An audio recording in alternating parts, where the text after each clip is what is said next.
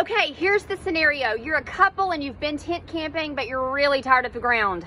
You don't need to sleep a crew, just you two. You like the camping feel and you don't want to spend $1 zillion. Which one do you pick? Do you pick the one that literally just looks like a tent on wheels, but it does have a little indoor space and a few more comforts than a tent, like air and furnace and running water? It's only around $13,000. It's super easy to set up, but it's a little tall for your garage. What about the pop-up? It stores up nice and neat for your garage, and this one has a potty and shower, which you haven't had, so it's just under $20,000. There's a lot of work setting it up, but you're used to setting up camp after years in a tent.